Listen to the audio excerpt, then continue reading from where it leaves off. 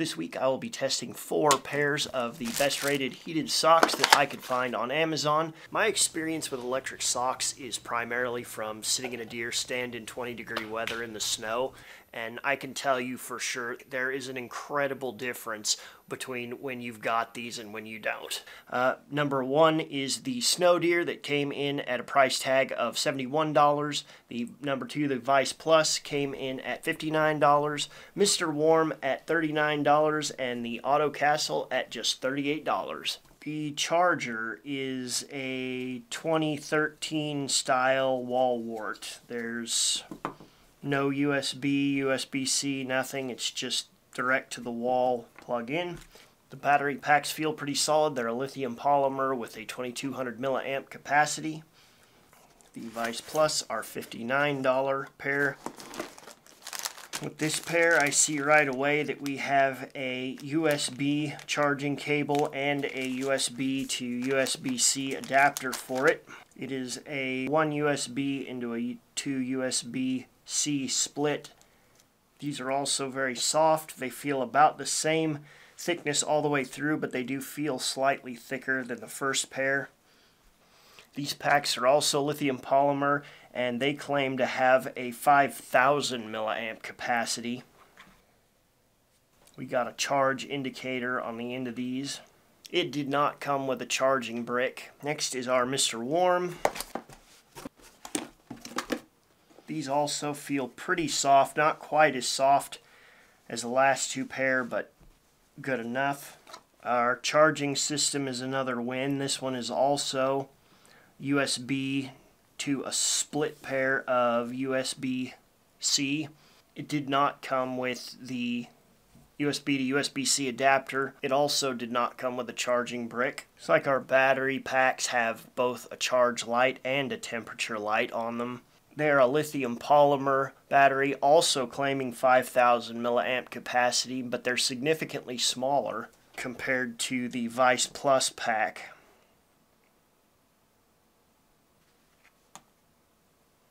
Finally, the Auto Castle, also very soft. The battery packs in these are a bit different. Looks like they do have a charge indicator. They're a long wide pack. I think that these are going to have a cylindrical cell, probably a 14500 size lithium ion in there. They have a 2200 milliamp capacity also. And we got another 2013 wall wart charging system. The most significant differences in them that I see are, I notice these are crazy longer than the other ones, and these also have a little bit of extra padding in the toe, I noticed. The Vice Plus, to me, seem the softest. Like when you touch them, they're like, ooh. They're all basically like the weight of about a lightweight pair of wool socks. They're much thicker than my ankle socks, but not as thick as my heavy poofy wool socks. Regular sock, regular wool sock, poofy wool sock. Pretty much any of these pair of socks. Here's our relative pack sizes and weights. 2 other things I want to point out here. The reason that this pack, and these packs both say they're 5,000 milliamp capacity, this one is significantly bigger because the Vice Plus is our only one that is Bluetooth capable, and we'll go over that later. The other thing is, even though the pack, like this pack says 2200 milliamp capacity, and these say 5,000, even though these, the packs are not that much different in size. I think that could be because this one is a 7.4 volt system, and I suspect that these are like a 3.7. The wattage on them is very similar, 16 watts, 18 watts. For the thermal test, I turned the left sock of each pair inside out.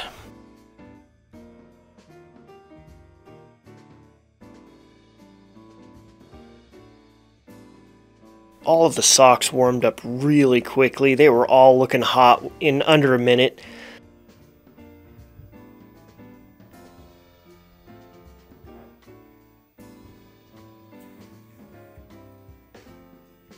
And this turned out to be a long runtime test. For the next several hours, everything looked just exactly like you see here, basically the same. Finally, after 3 hours and 45 minutes, the auto castle started cooling off. I timed all of these based on when the first sock in the pair died. By the 4-hour mark, both of them had died. That's also about the time Daddy's little helper came by to give her input.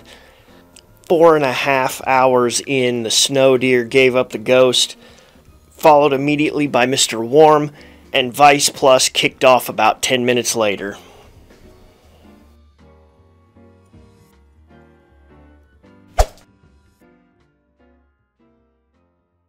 Even though we got similar run times for all of these, it doesn't necessarily mean that their heating ability is equal. So what I think is probably the best way to test that is to measure in watts. And unlike LEDs, where there's an efficiency factor, electric heaters are basically considered to be 100% efficient. All of the energy that they consume, they put back out in heat.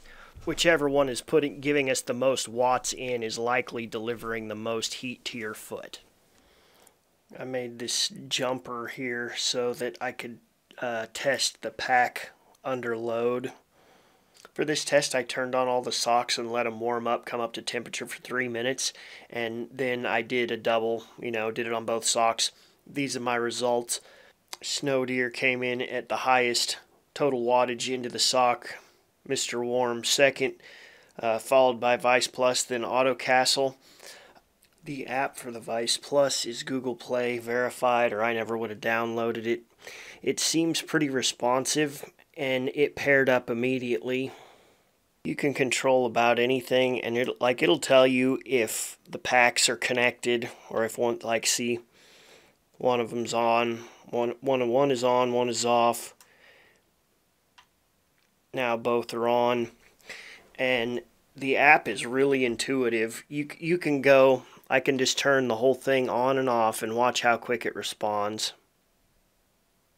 That's it. I mean, it's instant. We'll go back on, and you can jump to different settings, and they respond. You can see the lights, low, medium, high, back to low, or you can even just run this little slider like that, and you can do just one sock or just both. So if you wanted to change, if you wanted one hot foot and one warm foot, you could do that. It has a timer at the bottom that you could set it to turn off. I actually like this a lot better than I was expecting to. So does one of them feel warmer than the others? Well, the Snow Deer has all of its heaters concentrated in the toe part.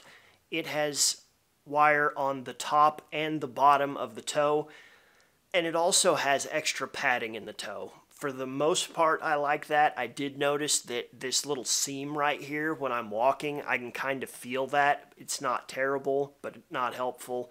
Mr. Warm has its sensors all on the bottom, which I like just fine. It does have them spread out. There's a concentration in the toe, and then it spreads out down to the heel. I don't necessarily like that. I think I'd prefer if it was all in the toe at the bottom. Vice Plus also has wires that wrap all the way around your toe. They go on both sides. You can see them clearly in the wavy lines on the sock. Auto Castle, when I was putting it on, I kept thinking that I had it twisted and would try to straighten it out, and then I realized no, that all of the heaters are just on the top on it, which I think is ridiculous. You can see the heel of the sock is right here, and the heaters are on the top side of the toe. It still keeps your foot warm, but I would say that's probably my least favorite of them. So which ones do I think are the best? I can tell you for sure my least favorite pair is the Auto Castle, even though they were our cheapest ones. All of the heaters are on the top of the toe, the battery is lower capacity, and it comes with the 2013 charger, plus I had trouble with the pack falling out. I wouldn't recommend those. Which is the best out of the other three pairs is kind of hard to say. It just depends on what you want. If the thing that matters to you the most is just having the absolute warmest toes, I'm going to say the Snow Deer. But just remember you're sacrificing the USB-C charging and you have to go with the wall wart. I think that the Vice Plus definitely keep my toes sufficiently warm, and I like the Bluetooth.